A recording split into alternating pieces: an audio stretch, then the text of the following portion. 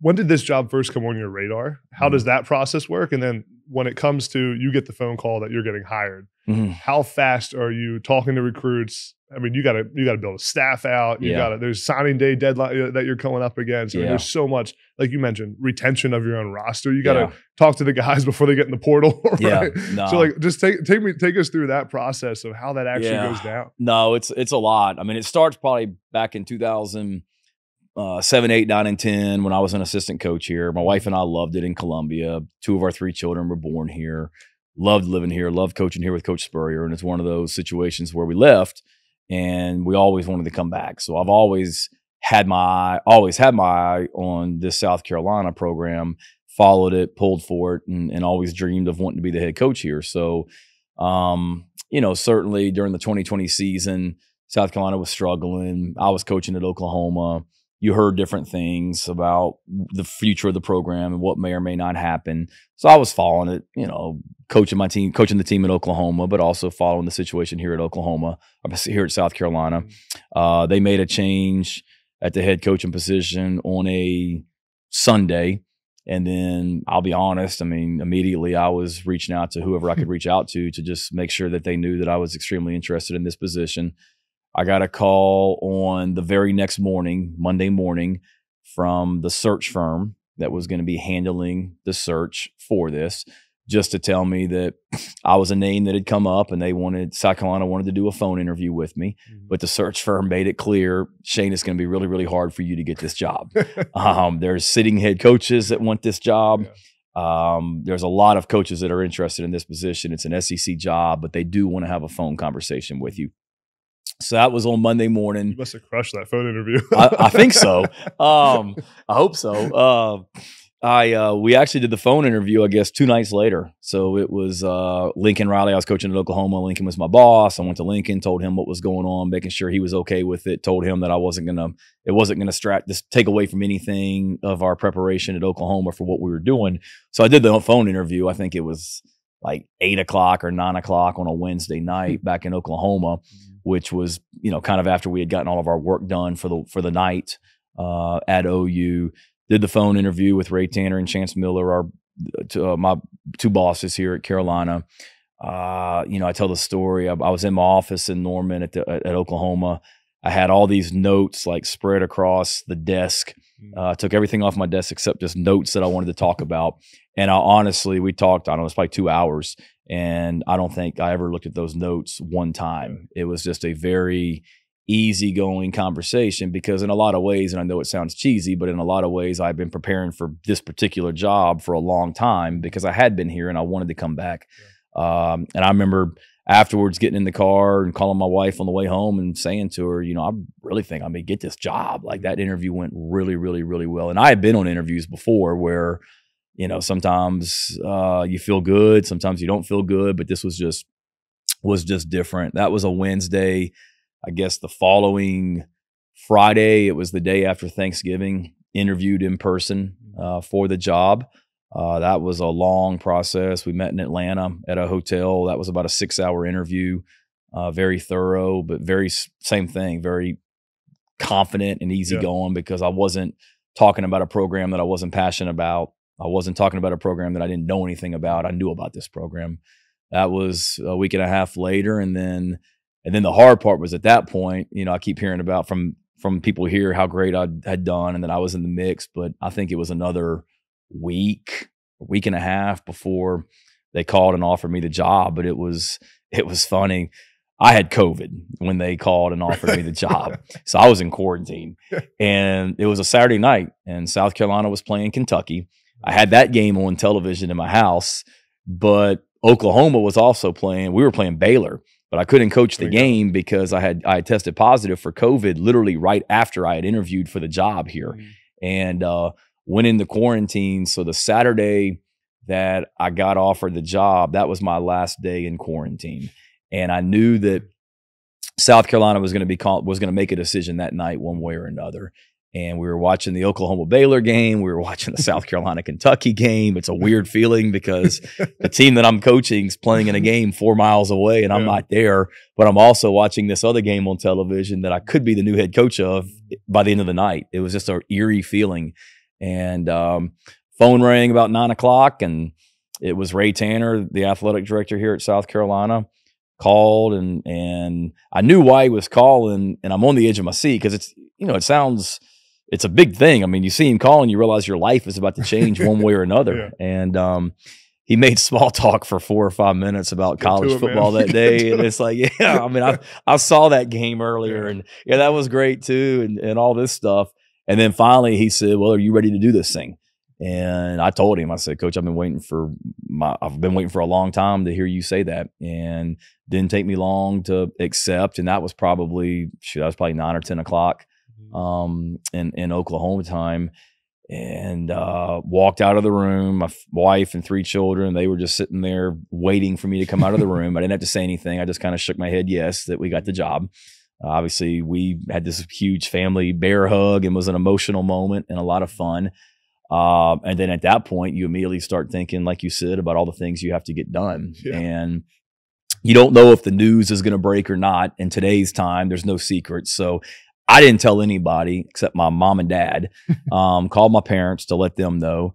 I think we called my in-laws to let them know. And then next thing you know, it's breaking on national media, and your phone immediately starts just blowing up with phone calls and text messages.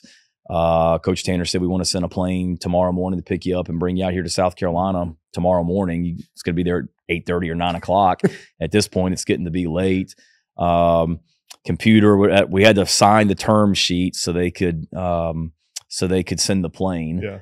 Yeah. Computer, I forget, a computer wasn't working or something, so we had to call a neighbor to come over to the house to help us with that, so we could sign the term sheet and get it back in. And I don't think I really called anybody specifically about the job until the next day. The rest of the night was just thinking about what I wanted to say to the team the next day, what I needed to get done in Columbia that day when I got there. Hopped on a plane on Sunday morning and got over here, and then dove headfirst into it. So your press conference was that next day? It was was the Monday. Got it. So I got the job Saturday night. Sunday morning, got on a plane, flew over here. First thing I did was come straight to the facility.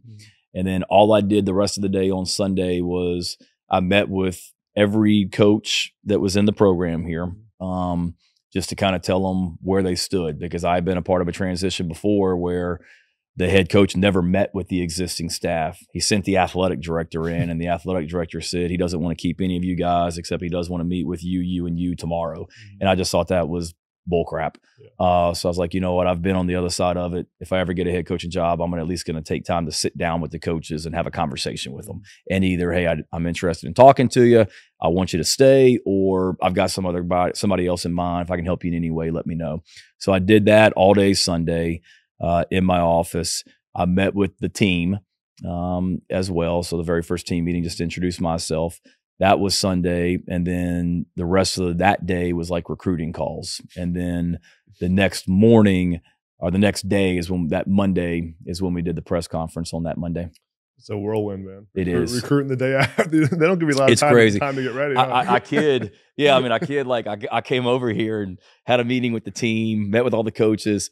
Finally, it's like whatever time at night, and I'm driving. I'm a zombie at this point, and I'm driving back to the hotel, and one of the current players on the team, he's on the South Carolina team, and he calls to tell me that he's decided to enter the NFL draft. And I'm like, I haven't even met you. Like, can we at least like talk? And it was Ernest Jones, who's playing for the Rams now. Yeah. So congrats. I mean, he's had a great career, but it was just like a whirlwind. Like I got players telling me they're going to the NFL draft. I don't know anybody. It's like, what's going on? But it was certainly a whirlwind. And then it was crazy because that was Monday.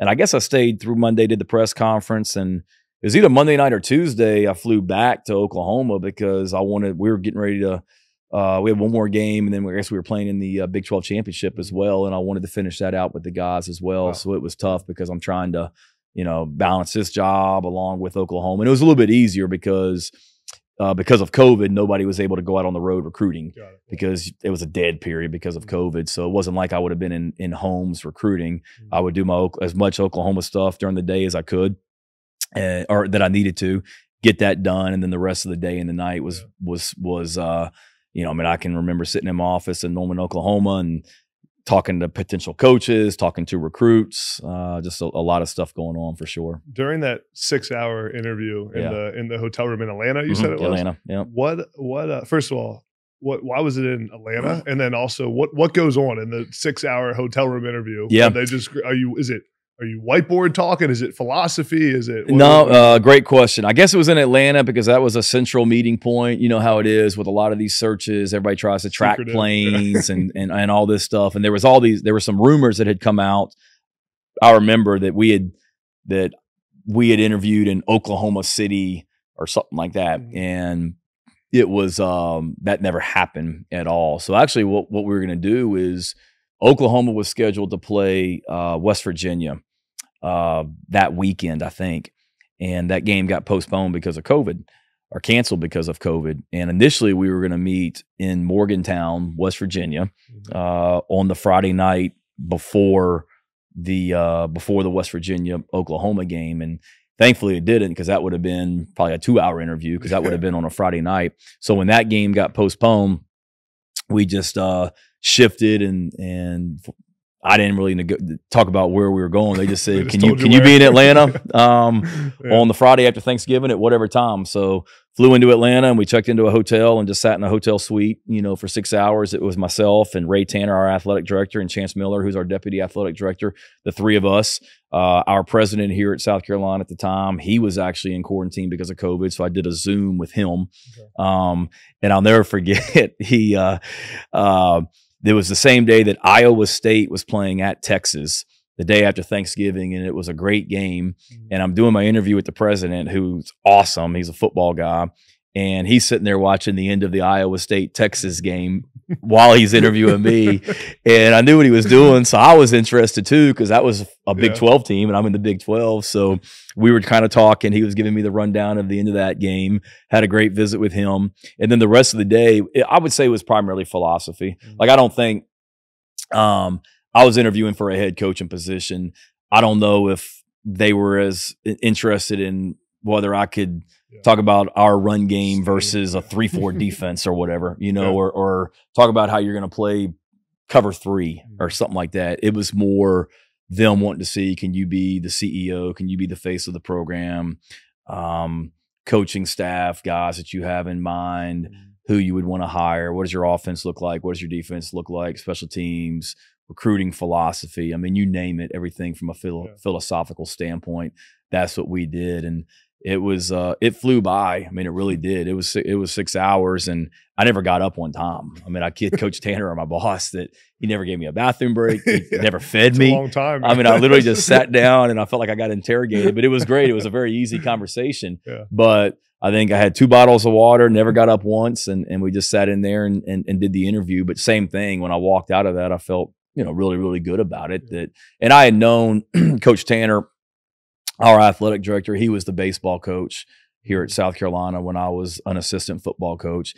He won 2 national championships as the baseball coach. He's fantastic because he's a sports guy. He gets it. And Chance is fantastic as well. So it was a very, very easygoing conversation, but felt confident about what I was talking about.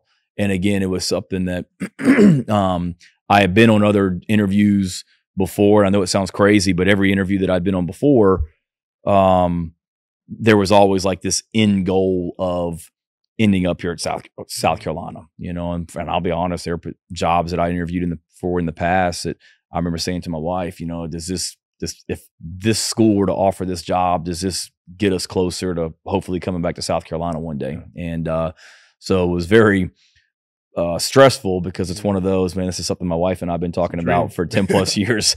Don't screw this up, Shane, as well. But again, I had great passion and confidence about what I was talking about.